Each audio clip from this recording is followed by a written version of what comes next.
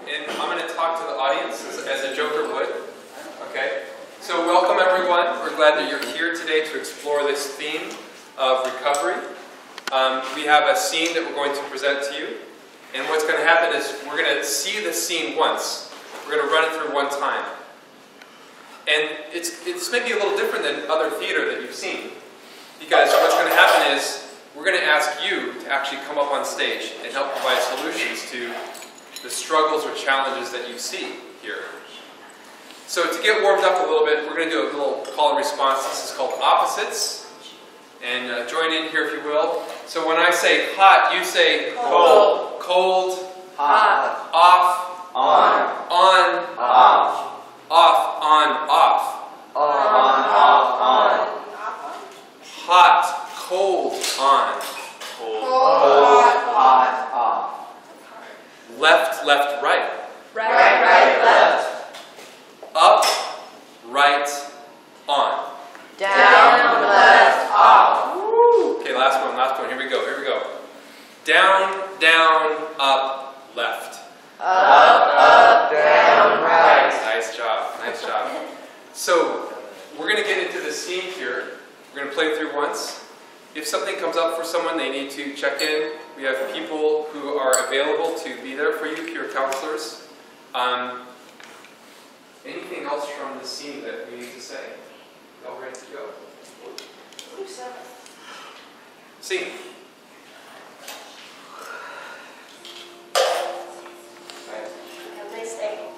So, hey Brian, I thought I asked you to stop coming around here. Hey, what's up, officer? Laws, I'm just in this public space here, not... It is a public space, and you're messing with the public, asking them for change constantly. You got some complaints. Messing? Am I messing with you? No, don't ring them. No, you guys go ahead, move along.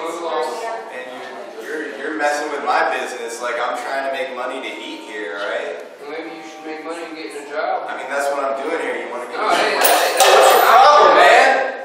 No, you're going in. Scene.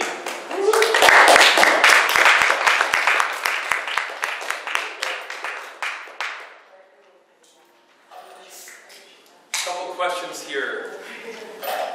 By a show of hands, how many people here have seen something like this in your life? At some point, have you seen something like this? Thank you. Another show of hands, how many of you at some point have witnessed this personally? Can you identify with the struggle of one of these characters? Is that true for you? Have you been there yourself or been there, seen that? A couple folks. Okay. Could someone, in your own words, briefly, who's struggling? Who's being challenged? Who's having a difficult time in this scene? In your own words, yeah, Ashley.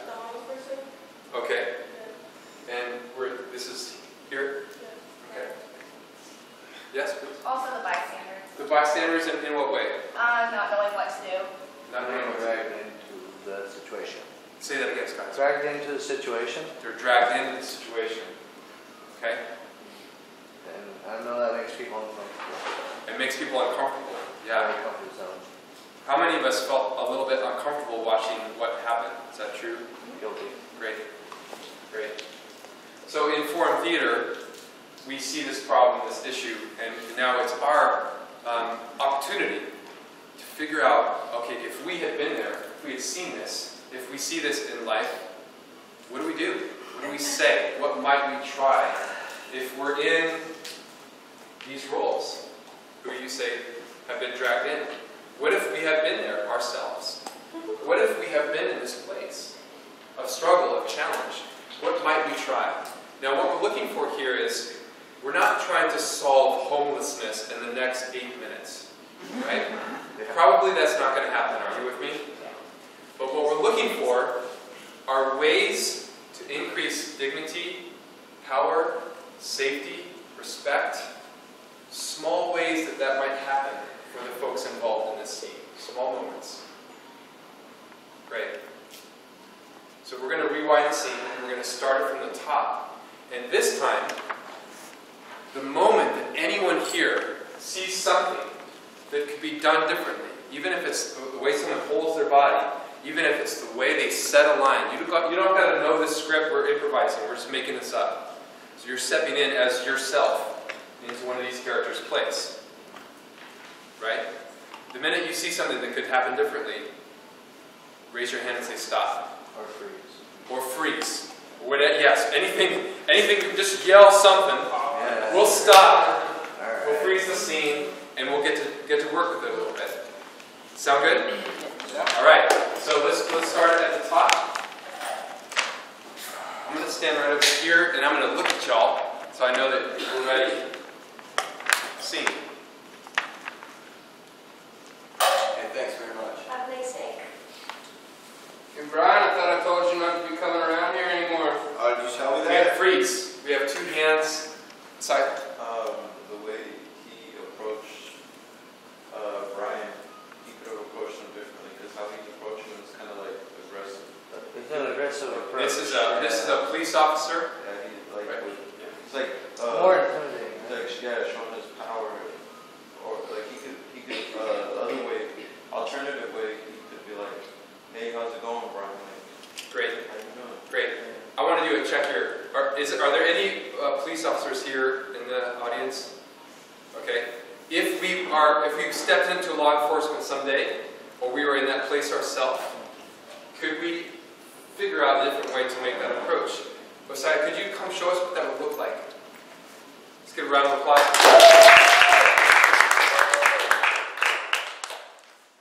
Alexa, we're going to come back to you, okay?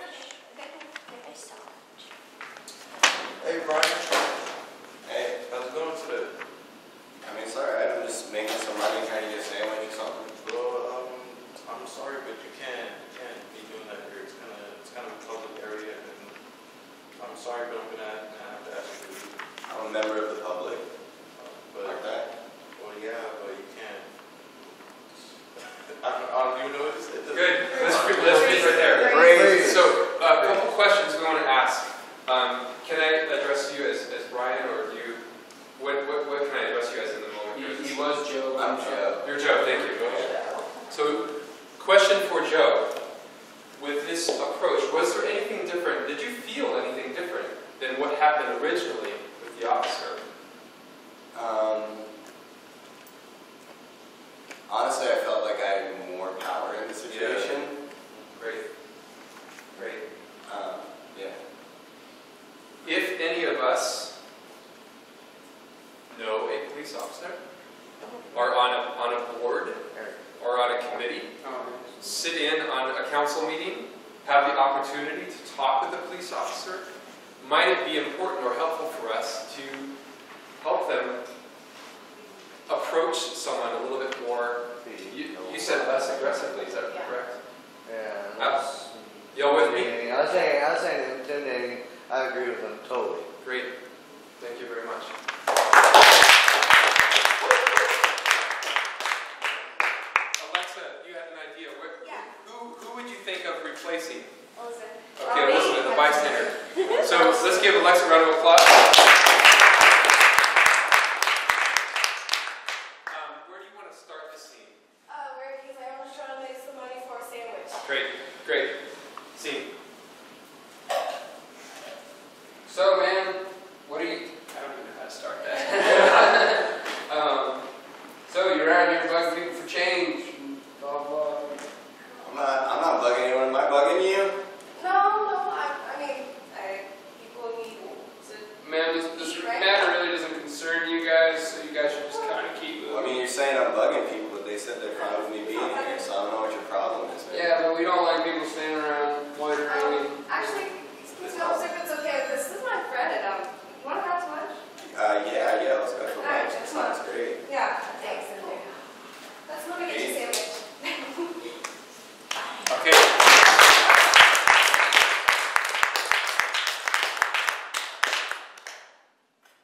Nice. I want to ask. I just want to check in. In the scene as it was played originally, do y'all know each other? Do the bystanders know? No. Okay. So I just want to push back a little bit.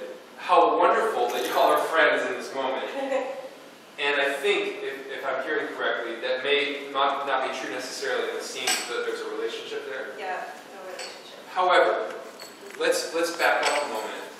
When there was this first connection with Joe, audience, what does that do? How does that change the scene? What did you see happen when the bystander reached out? The officer kind of looked like, okay, I don't know what to do now. I guess the situation's cleared, but I'm not the most happy with it. But at least he's not. That'd be the perfect one to throw the conspiracy line out there. He's kind of like, he was like blindsided. Conspiracy. Most people have no rights. Character Joe, what about you when the bystander was at least nearby, not walking away? Did that do anything for you in that situation? What was the question? In other words, when the bystander sort of connected or said, hey, we're here, Yeah. how does that change, if anything? For me, it changes because someone's actually paying attention to my situation, because in most of my day-to-day, people are ignoring the fact that I exist. That's what I see. But they're really interested in watching when police are harassing me. Okay. Can I ask you a question, more of a personal one? Have you been in this place in real life? Yeah, I used to live off Sprague. Okay. So as a bystander. And a question, again, for the audience. How many of you have been a bystander in a similar way? Have you seen something like this where Joe or someone else is being harassed? Is that true for y'all? Great. Okay. Is it, and y'all really, and I'm asking this in real life now, is it safe to say, because I don't have all the answers here, we do, is it safe to say that the mere presence of other people, even if they're not actually confronting the officer, but the mere presence of bystanders adds a little bit more safety? Help them. Can you speak to that, please? Yeah. In the short term, I mean, there's a lot of bystanders who want the homeless removed from the site. And so I think that in the short term it makes it less likely that like an officer will like use force, but in terms of like the systemic part of homelessness, I'm not sure that a bystander necessarily makes it more safe, because I mean like those laws are on the books, they get on the books. Like in Olympia we have sidewalk laws. It's literally illegal to sit down on the sidewalk. It's pretty obvious who that's targeting. And there hasn't been enough opposition to get that off the books. Anything that you want to say before we close this here? I mean, in reality, I don't know how well that would work out, but it'd be kind of interesting to try, because, like, we're all humans, we're all humanity, and the fact of the matter is they deserve respect and dignity like we do too, you know. So, treating a fellow human like a person instead of just some trash on the street is important, you know, for everybody. So. All right. Thank you very much.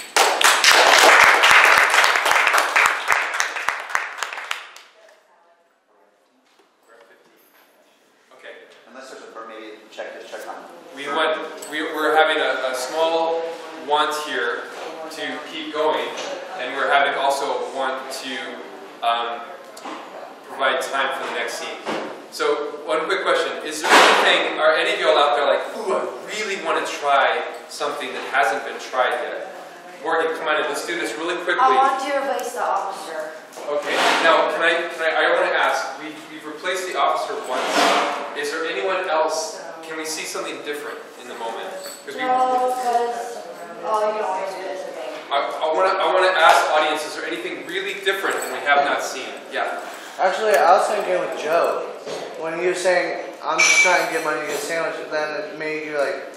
Come you show know, us. Come show us, Scotty.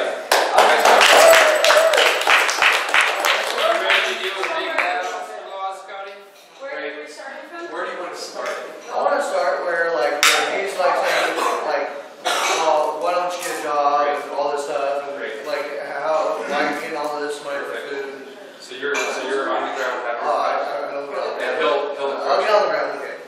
whatever you need. All right, there it goes. Okay, scene. Alright, so why don't you just get a job? Well, I was wondering maybe you can help me find some resources, to actually find this job. Yeah, my job's to keep all these people safe from people like you. You need to go out and do that kind of stuff yourself. Well, maybe you can find someone to help me. Well, maybe I could arrest you for loitering.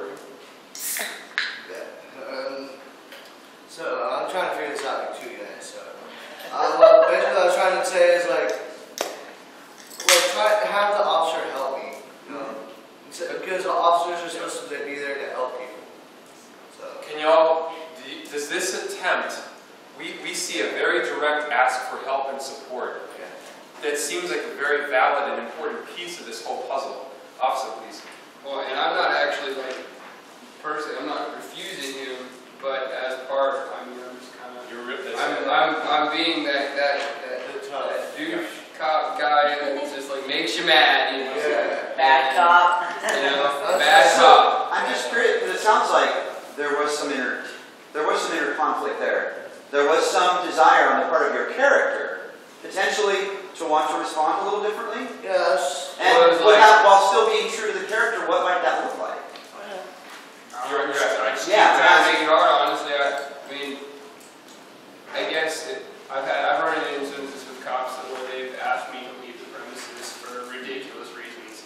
And I just think the best thing is you can say, you know what, I think this is kind of BS, but you just kind of go back your way and just leave it alone.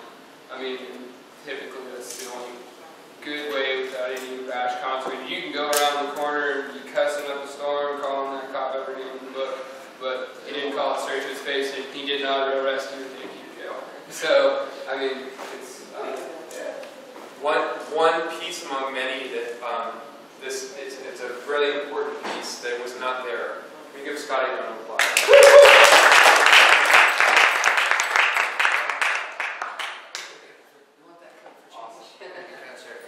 All right. We're gonna start to close this up because we want to save time for the other. One last thought. I was thinking Scotty could have asked him, saying like, hey, can you please point me to the direction? Yeah, I was actually going to say that So too. they can hear something. I just didn't get to it. That way he's not actually having to help him, just like, Yeah. all right, it's that way. Maybe Yeah, someone point in the right else. direction. Is it? There's no harm in asking, right? Yeah, Right? Okay. especially with the officer, because our officer's supposed to be there to help. Absolutely. You know, and that's what I was thinking, you know, all that stuff. Y'all, again, we knew this from the start. We could keep going with this. We do apologize for sort of closing this right at the point where we're getting the dialogue going, but we're going to save time for the other scenes. Can we give these folks a round of applause? Thanks, y'all. Thank you. If you are playing the Joker role, just so you know what would follow.